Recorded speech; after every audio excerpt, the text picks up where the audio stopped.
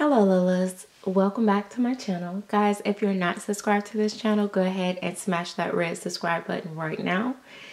Make sure you click the bell to be a part of the notification squad. Also guys, if you're not following me on Instagram, make sure you follow me on Instagram. My Instagram page is the same as here, MsSerenity Smith. And also if you want to join the Chatterbox for exclusive videos and live streams, make sure you click the link in the description bar. You do have to be at least 18 years old or older to join. It is $1.99 a month. Also, I do have merch. That link is in the description box as well. So today I'm going to show you guys my babies, Mr. Cody. I did name him Cody. Thanks for the suggestion. One of my viewers suggested the name Cody, and I really like it for him. So I have Cody and Hunter. And then, of course, you know, little Lily Grace is next to him because she's just a spoiled little brat. And she thinks she's supposed to be in everybody's video, everybody's pictures. I don't know. She's just always here. So, but a little bit of backstory on Cody. Cody came to me as a girl. He is the Dwayne Asleep sculpt by Claire Teller. He was sculpted by Claire Teller, and he was also painted by Claire Teller, which is rare form because he is a vinyl. But he came to me as a girl, but I just keep seeing him as a boy. So I've changed him as a boy, and I'm able to bond more with him.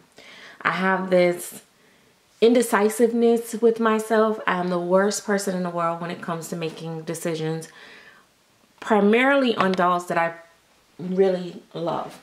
So I usually toggle back and forth. Am I going to sell a baby? Am I not going to sell a baby? Before I actually sell them. If I end up selling them. Sometimes I don't. I've actually done that one time with Paris Mia Moore.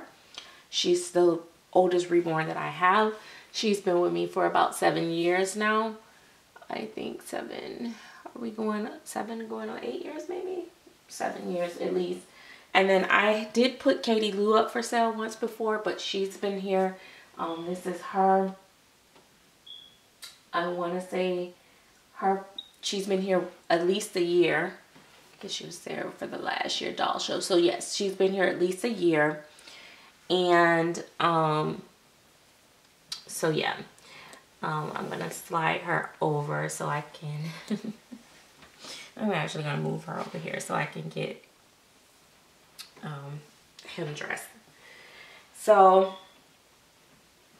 yeah, so I had him up for sale, and of course if I sell him, I have to sell him as a girl because he has an anatomically correct girl tummy plate, but I am not going to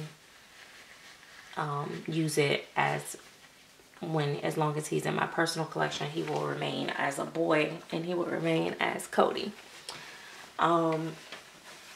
So that's that. It's just my preference of the sculpt. I did kind of straighten out his hair a little bit and gave him a little twirl of a curl. His hair is completely dry. But yeah, he is a beautiful baby. This kit actually is a good size. Like, they can easily wear 0 to 3 months or newborn, because they're a good size. He's like, the sculpt is like 20 inches I think, or whatever, but it's a good size baby. I'm gonna try to see what he looks like in this mustard color. But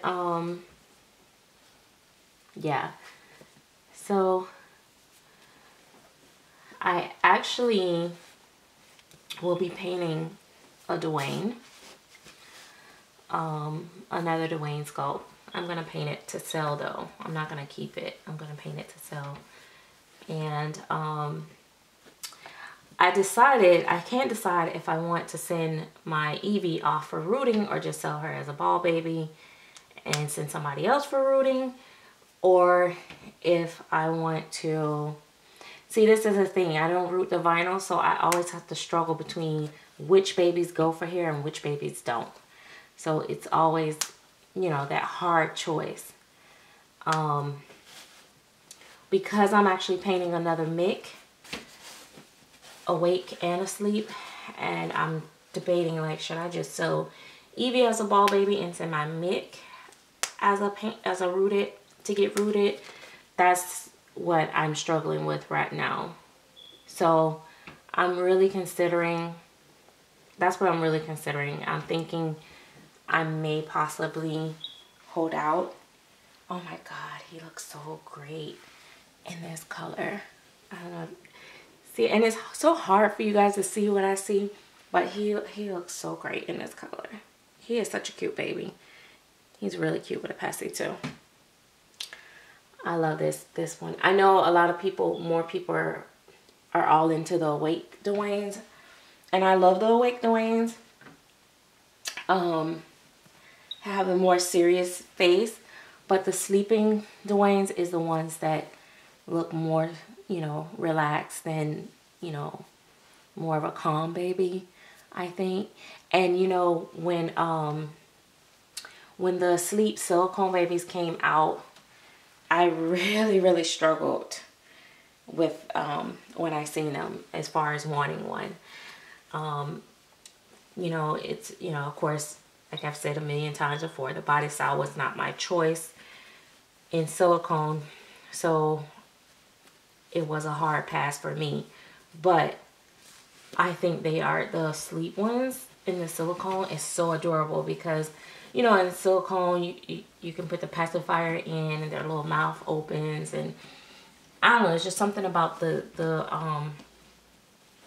medium that gives the babies a different look. But yeah, I was drooling over the sleep.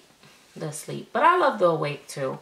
Don't get me wrong. I think they have the cutest realistic faces, just like the vinyl. I just wasn't my choice for my collection. Oh my goodness, he just looks so adorable. Love this baby. Now, as a boy, it just took him being a boy. I mean, I was like, dang, I don't know what it is, but I just couldn't connect. But now it's like, now that he's a boy, it's like, yes, this is it. This is what I want. So, and you know, that's the thing, a vinyl, because you have so much flexibility to pose them. They can turn different ways. You can, you know, you can do so much with their, you know, their arms and moving them around a lot more than the silicone. No matter how soft and flexible the silicone is, it'll never be able to do what the cloth body does.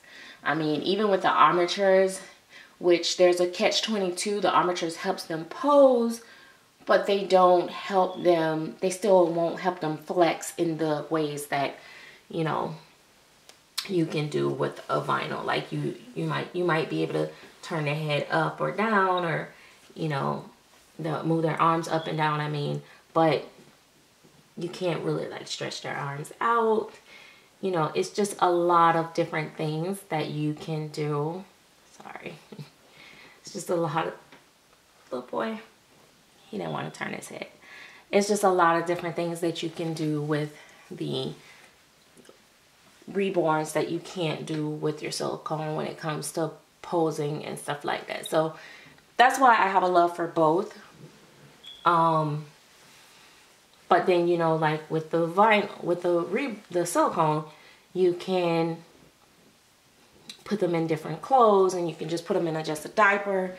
And, you know, because they're full body, the realism is there in that aspect. So it's just really, you know, a lot of the difference in between the both is, you know, what makes me love them. But when it comes to my silicone, like full body, for my personal collections, babies that I tend to keep and bond with, and when I say bond, you guys get it, doll people. I'm not going to explain it for people that are not doll people. I'm over it. I have to have a certain realism in the body style. I like a certain flow. I'm very particular because of the limitation of the body of the silicone. So I don't want something that's going to be stuck in a, you know, awkward position or anything like that. So that's why I'm very particular about when I select what silicone babies that I keep in my personal collection. And that's one of the things that I absolutely love about the Willows, because the Willows Zoe, which was Zoe by Claire Taylor, were some of my favorite body styles. And of course, Zoe and Andrew, which used to be Kingston, they had the same body. Them and Zoe, Andrew, and Zadia all share the same exact body. So those, I really love the bodies on those. And so for some reason with Willow, he has a little bit of that, but everything that needed to be tweaked from the Zoe, he's like the improved version. So you know, it's like, I don't know, it's like he's the best of both, of all worlds. Like he has a little bit of every little thing that I liked in Claire Taylor sculpting. So that's one of the babies that I really loved. There's other babies that, I'm just talking from babies that's been in my collection, that's been full body, that I've actually really, really loved. So that's my whole thing. That's why I'm like, I want to take the pacifier out. I do not. But that's one of the things that I love. And I really, yeah, so I'm really, really particular about that. I feel like sometimes we get so caught up, like, you know, sometimes people take the greatest photos and they pose the babies just perfectly. You ever bought a doll where you've been so in love with it in the photos, but when you get it home, you can't quite get it the same way as the photos? A lot of people use different props. They take pictures at different angles to show the baby to look more flexible or to look more fluid in the photos and stuff like that. And it gives us this illusion that this baby is going to be flexible or this baby is going to look realistic. And then you get it home and it's not that. And it kind of throws you off. So, well, some of us.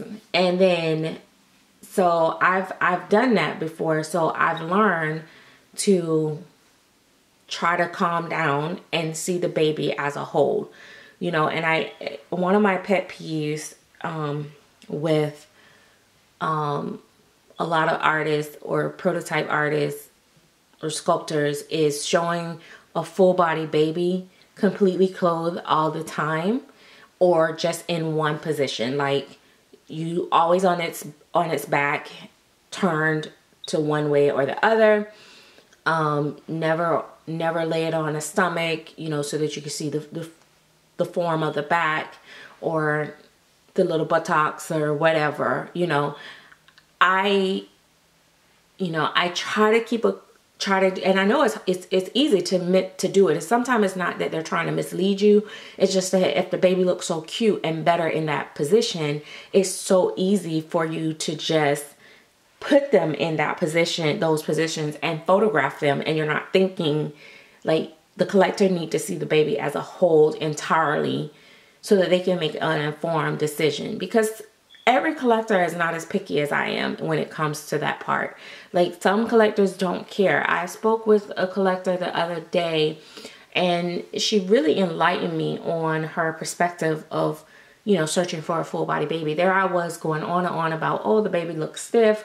Oh, the baby, you know, the sculpting is a little off, this and other. And then she broke it down to me that, you know, she had a baby that was not perfect when it was born, and she's okay with those discrepancies in the sculpting, or she doesn't care if it's stiff. She just want to hold it for the weight. And, you know, so everybody have different needs and different things. So I think that artists should not be afraid of just showing their work fully, openly, and entirely, and letting the collector make an informed decision, because there's always someone out there that will love your work despite whatever flaws or discrepancies you may see it as, because I may see it as a flaw. They may see it as a, you know, endearing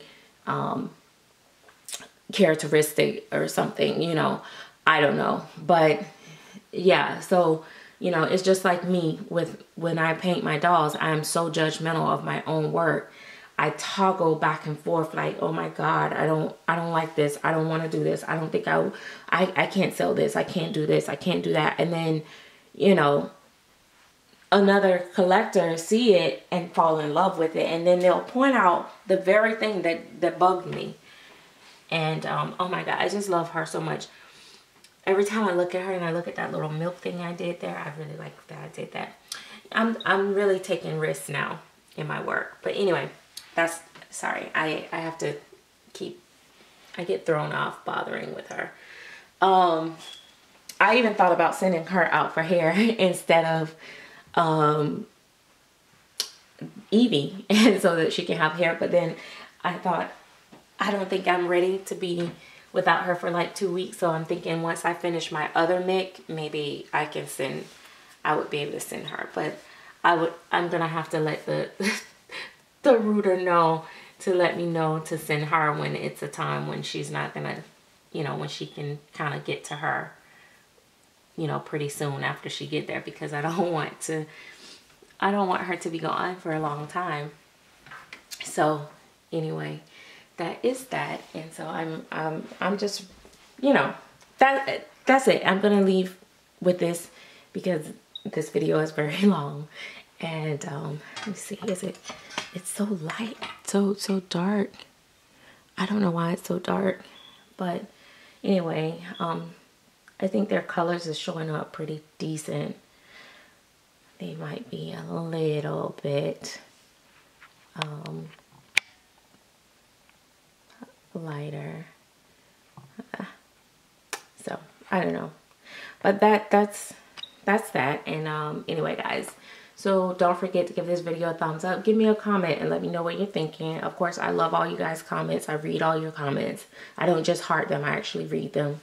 And I try to filter some of that stuff into the future videos. So, and I know someone requested to see Paris more, so she'll be coming soon. Talk to you guys later. Bye-bye.